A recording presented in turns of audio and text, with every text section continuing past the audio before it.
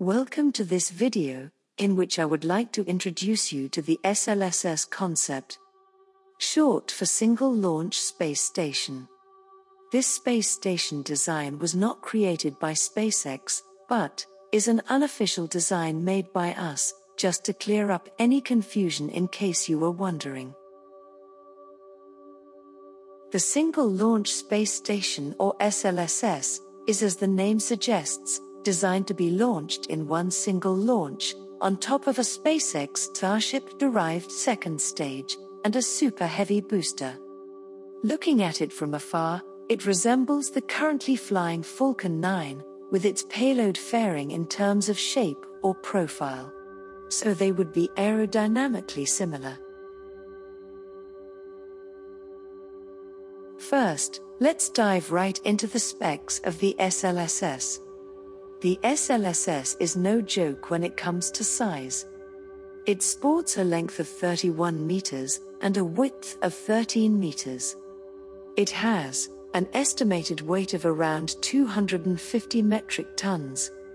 Its internal pressurized volume is around 2,200 cubic meters, depending on the internal arrangement, which is more than double that of the International Space Station currently flying in orbit.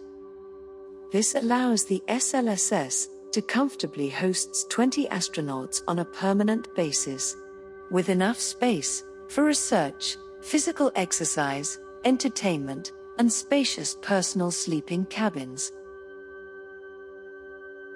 One of the more striking features of the SLSS is the 360 degrees observation deck, with large windows on all sides, allowing for maximum visibility, for viewing the Earth, the stars, and anything in between, leaving astronauts and space tourists in awe from the breathtaking views. The observation deck alone can easily accommodate 20 curious space spectators. Besides functioning as an Earth and space observatory, it can also function as a great place for astronauts to practice some space sports. Perhaps some soccer in space, which might create new enthusiasm for space from the sports industry. Astronauts could even try to run against the inner wall to create their own artificial gravity. The rest of the interior is highly dependent on what the station would be used for. The SLSS can be built with different internal layouts for research, touristic, or long-duration missions. Since it has a relatively large radius, even low-gravity research could be practiced by having a rotating ring inside the station, with small plants or animals to test how different centrifugal gravity forces would affect plant and animal life. The possibilities are numerous when it comes to the usage of the internal spaces.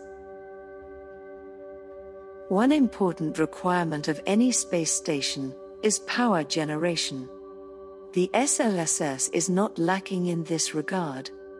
It is equipped with 4 foldable solar arrays, measuring 420 square meters each, able to produce an average of 300 kilowatts per hour. This is enough to power the life support systems, as well as an advanced ion propulsion unit at the base of the station. The ion propulsion unit is used to raise the SLSS's orbit after a period of orbital decay with 16 newtons of force over a period of many days. The advantage of an ion engine over traditional chemical rockets is that it can be up to 20 times more efficient, saving on complexity and weight. Also, it looks kind of sci-fi. One other major feature of the SLSS is that it has a dedicated docking bay for an iPod class or ion-powered orbital transporter type spacecraft. This docking bay can be pressurized and depressurized so that an iPod can dock and undock. We will talk about the iPod in a later video. This area could also be used as a workshop to facilitate large repairs on equipment or the iPod craft. On the sides of the docking bay door, we have 2 docking ports for different spacecraft.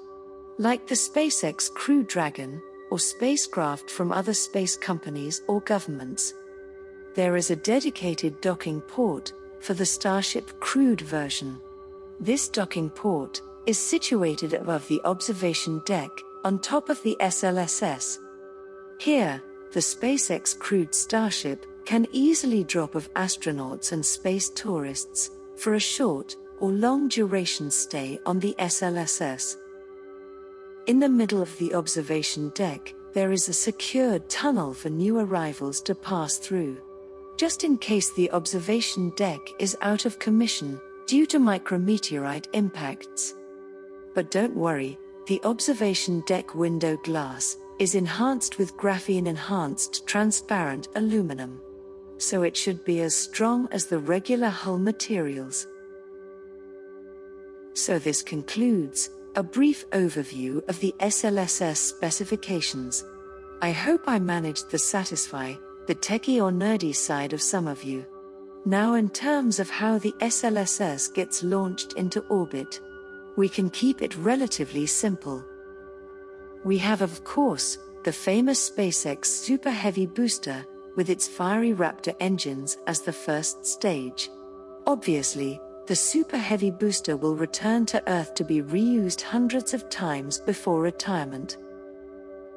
As the second stage, we basically stripped Starship of its sea-level Raptor engines, heat shield, landing legs, all flaps, and then cut it in half. So we ended up with a 9-meter diameter expendable second stage, similar to Falcon 9 its second stage. So it would only consist of 3 vacuum Raptor engines, fuel tanks, the hull, and some basic avionics. A complete Starship can bring 300 metric tons to orbit in its fully expendable configuration. So, with our second stage concept, it could probably do around 330 metric tons, which should be enough to launch the SLSS. Of course, this second stage could remain attached to the SLSS for different post-launch functions. Perhaps, it could be refueled for another burn to get it into lunar orbit, or even Mars orbit. One other idea is to have the second stage rendezvous with an orbital refinery for recycling. Or the 3 Raptor engines, which are the most expensive part, could be detached and brought back to Earth in cargo starships after delivering their cargo in similar orbits. The hull and fuel tank could be used as part of a permanent orbital fuel depot. This concludes the SpaceX SLSS, or Single Launch Space Station concept overview. Please remember that this space station concept is an unofficial concept and not endorsed by SpaceX or Elon Musk. It is meant to make us start thinking of what kind of space stations and infrastructure could be made possible with an operational Starship fleet. If you see some fundamental flaws in this concept, I urge you to share them in the comments section below. Or, if you would like to see an animation of a full launch and orbital deployment of the SLSS, please motivate us for it in the comments, and it will happen. Thanks for watching, and don't forget to subscribe to become part of envisioning our future in space.